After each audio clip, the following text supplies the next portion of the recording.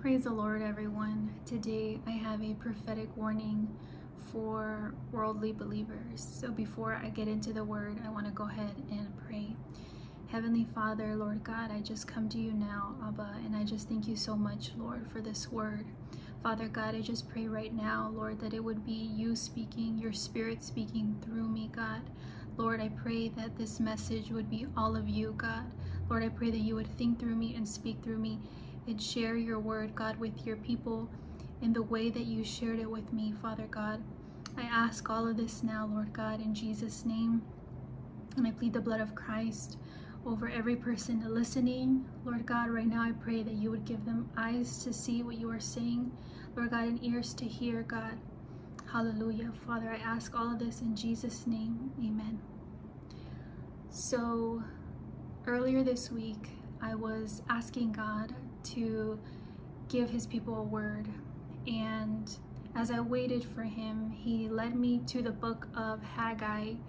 And if you know anything about the book of Haggai, it's a really short book in the Old Testament. And during this time, the people were called to rebuild the temple. And in the first chapter, God speaks to his people through his prophet Haggai, and he says to tell the people to consider their ways. So at this time, the people, instead of focusing on rebuilding the temple, the people were getting lost in building things for themselves.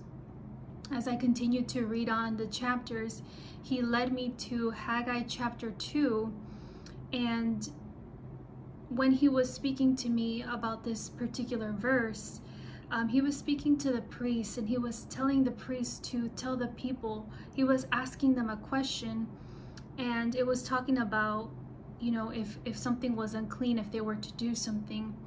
And the word specifically that he led me today to share with you was Haggai chapter 2 verses 14. And it says, "So is it with this people and with this nation before me, declares the Lord, and so with every work of their hands, and what they offer is unclean."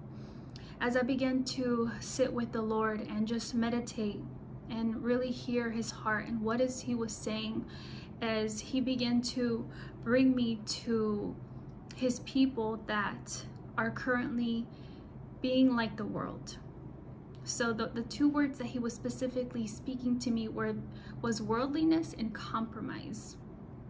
And, you know, he was sharing how, you know, when we're in this mindset of being like the world, we don't really allow God to shine through our lives. And in fact, we actually blend in with the world.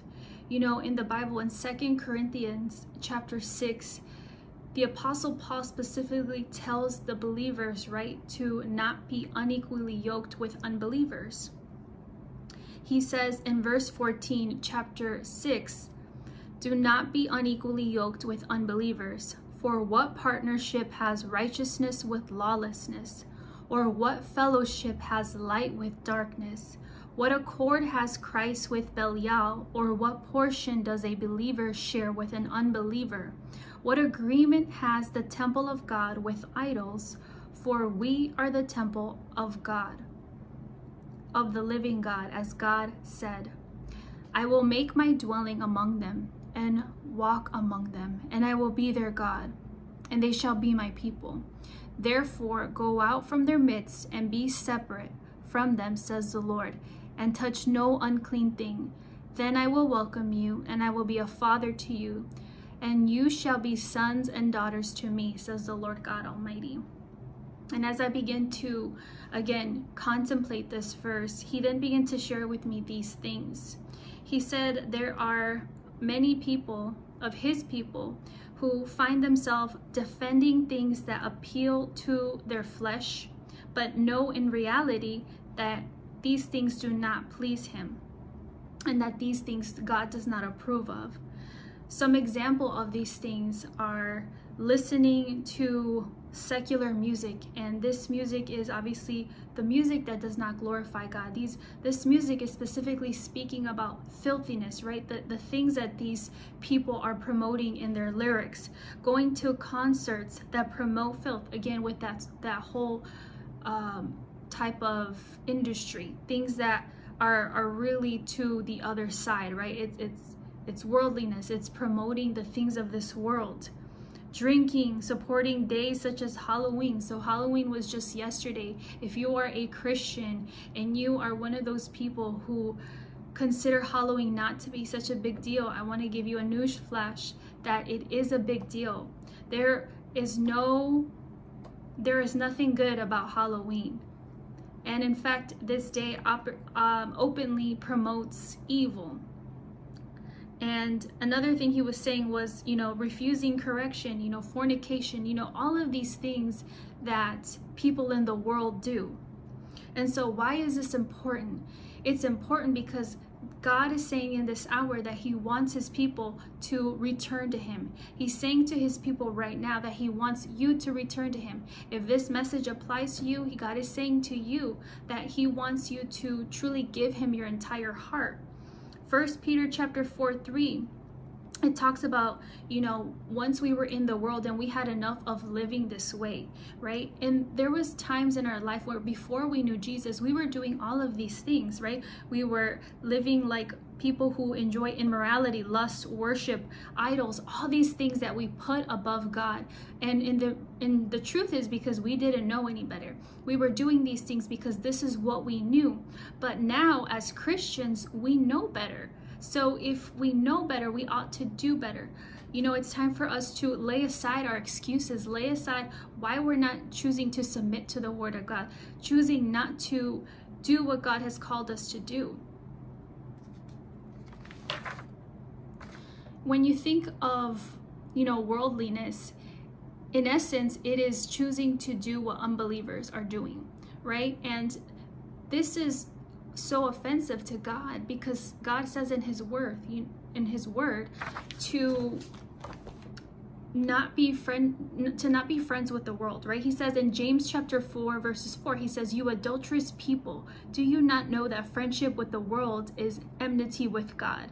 Therefore, whoever wishes to be a friend of the world makes himself an enemy of God." This is some serious thing, right? When he calls us right here in James chapter 4 adulterous people, it's like a direct violation of our relationship with him. It is so serious to God because he knows when we are in this place of, choosing all these things in the world above God, right? It gets him jealous, and God is not jealous of you. God is jealous for you. God longs to shower you with his goodness. God longs to shower you with who he truly is. And when your hearts are set to seek pleasure outside of him and more than him, these things become idolatry. These things become just this high priority in your life where you really value these things. And so God is saying to you now to come out from among them. He's saying to come out from this way of living and to separate yourselves, right? To truly live in a way that pleases him. Because he says in his word, I have chosen you to be a holy priesthood, a holy nation that is set apart unto him. I believe that's in 1 Peter 2:9. That we would show the praises of him who hath called us out of darkness into his marvelous light. And this is really what he desires for us, right? To be the light of the world. And we know that the times that we're living in, we cannot live like the rest of the world. If unbelievers are going to see us, right, they want to see something different. They want to see like, wow, they truly know God. Wow, they are truly all out for God. Why? Because we have a relationship with God. We know God. And maybe the reason why you haven't been with God is because, there was other things that have captivated your heart. And, we've all been there. We've all been there. And, I really just do believe that this is a season that God is just calling his entire body into a higher level where we can truly seek him, to lay aside, again, our old ways, the things of our past, to truly be who we've been called to be, to truly be a light to the nations. This is the hour. This is what he is saying right now. And so I want to tell you that if this is for you, there's hope. You know, whenever God gives us a warning, he first wants us to take this seriously. Why does he want us to take it seriously? Because it will affect us. Not only will it affect us, but it will affect our entire future. And does God know all things? Absolutely. But why would you want to put yourself in unnecessary pain, to delay your purpose, to delay your blessings by what? By choosing to enjoy the pleasures of this world. And I'm going to tell you, it's not worth it. It's not worth it. It's fun. It's fun for a moment. But then when you realize, you know, who God really is, you see that God's goodness is greater than anything that this world has to offer. And that really comes down to you. That comes down to your decision, your choice that you want to make. You know, God is right here. He's waiting for you with open arms. But it has to take you for you to be able to realize that, yes, you know, God, you've been here all along. You've never left me. And this is what he wants from you, to truly see, you know, to come home, son, to come home, daughter. And he will welcome you. He will receive you. And he gave me Hosea 14, chapter 1, verses 1 through 4 to close. And it talks about a plea to return to the Lord. So I want you to listen clearly. So this is from the ESV version, and he says, "Return, O Israel, to the Lord your God, for you have stumbled because of your iniquity. Take with you words and return to the Lord and say to him, take away all of our iniquity, accept what is good, and we will pay with our bulls the vows of our lips. Assyria shall not save us. We will not ride on horses, and we will say no more, our God, to the work of our hands. In you the orphan finds mercy." Verse 4, "I will heal their apostasy." Another word for apostasy means their backslidings. "And I will love them freely, for my anger has turned from them." Hallelujah. So God is saying, return to him. He is saying, right, to ask him to take away the iniquity, the things that you have in your heart, the things that only he can pluck out, right? The Bible says, you know, that there's a verse in, I believe it's in Proverbs, I can't think of it right now, Holy Spirit help me, but yeah, it just speaks of like God taking away the iniquity in our heart. As we confess our sins to him, he is the one to remove these things from our heart. And when we begin to truly realize and recognize, you know, everything that God has done for us, you know, I believe this is the time where we will truly see, you know, God's goodness, and we will see, you know, how it says in his word to just truly seek him, right, with all of his heart, that our sorrow, that our repentance is not like a sorrow that leads us to the world, but it is in fact a sorrow that leads to repentance. And God is just saying to return to him. So if this is you, I want to go ahead and pray for you. And I want you to know that, you know, God loves you so much.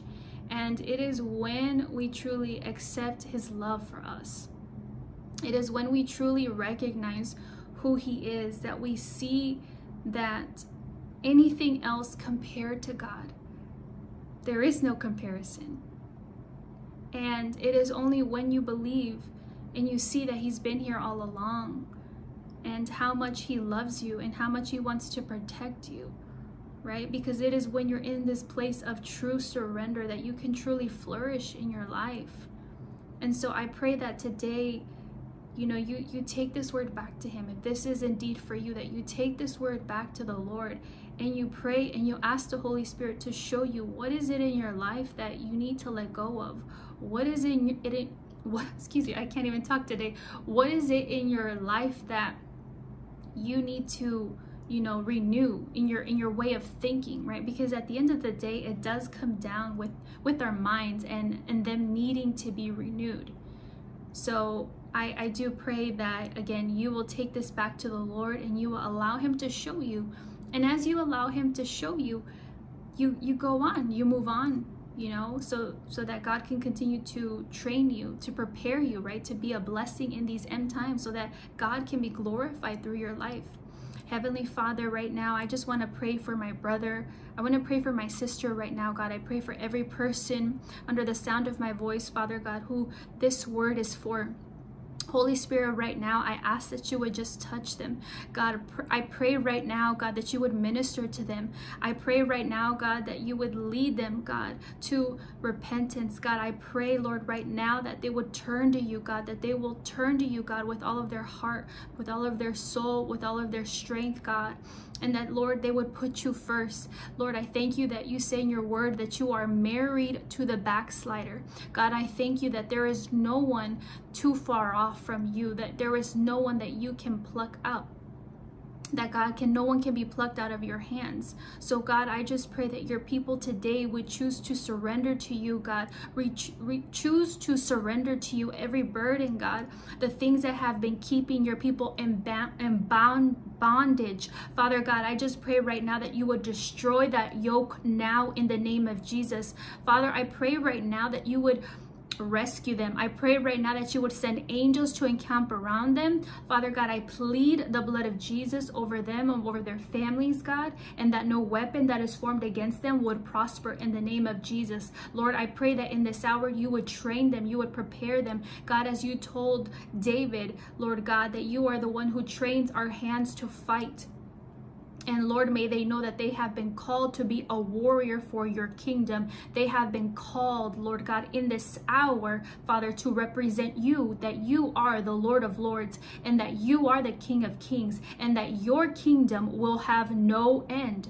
So Lord, I just pray that this word, Lord God, would take root on good ground in their heart, Father God. I pray that you would continue to open up their eyes. I pray that you would continue to give them wisdom, God. I pray right now that you would release a spirit of wisdom and revelation in the knowledge of you, God. Help them, Father God. Help them to see you who you truly are, God, because when they truly see you for who you are, God, they will continue, God, over and over to search you, God, because you are goodness. So Father, I pray all of this in the name of Jesus. And Lord God, I seal this prayer now by the blood of Christ, and I bind up all spirits of backlash and retaliation now in the name of Jesus.